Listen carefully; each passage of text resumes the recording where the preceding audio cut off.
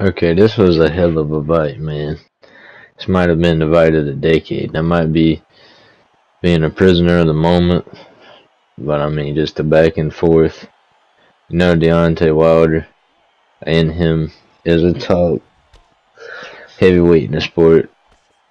Hell, even a top boxer in the sport. But clearly, Tyson Fury, even before they even went into their first fight, everybody knew he was clearly the better boxer. But I mean, you always got to punch your chance because it is boxing. That's all you can do. Wilder's clearly like the better power puncher. It's all about the matchup, you know, speed versus power, precision versus power, seeing who was going to be able to close the distance, who was going to close the distance better, would end up winning. I mean, but yeah, it definitely adds to both of their legacies, even though it may also take away from Wilder's legacy at the same time. I mean, he's clearly one of the best. I'm not that deep into boxing, so I can't go crazy with it because I would get destroyed by a person that knows it like that. Because I played a couple of fight night games in the past and I watched all three of these fights, but like I'm trying to say, I'm not a boxing hardcore. But yeah, Tyson Fury is definitely the real deal, undefeated. Had that one draw against Deontay Wilder. Actually outstruck him in every round. Jabs, power punches, everything. That's when Tyson Fury got knocked down twice in the fourth round. And I think he came back and knocked out Wilder in the fourth round as well. Or not, didn't knock out, but knocked down. Then a bunch of slugfest. I think Fury and Wilder traded back and forth with a couple rounds. But then ultimately, Fury closed the deal in the 11th round, KOing him. And yeah, it's a poetic finish. What a crazy career, too. If anybody deserves it, it would definitely be Tyson Fury. After putting on all that weight, going through a bunch of mental distress. I think it was like 370, maybe almost 400, pretty close. Then he comes back after Deontay Wilder is talking all that shit. And, yeah, kind of serves it to him. Like the first one, like I say, it was a draw, but this ain't about the first one, it's about the third one. Dominated in the second and the third one.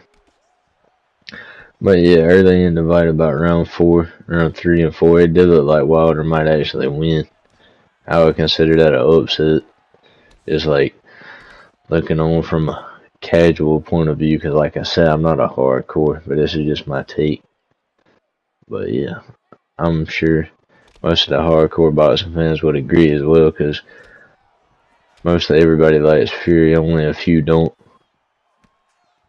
I also like Wilder as well. There's nothing to dislike about the man, but you know, that trash talk was a little corny, especially since he said Tyson Fury had no power. He definitely showed him how that power worked out on his end. But yeah,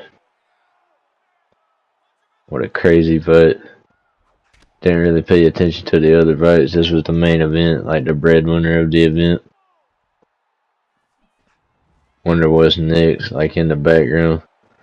Anthony Joshua and Fury.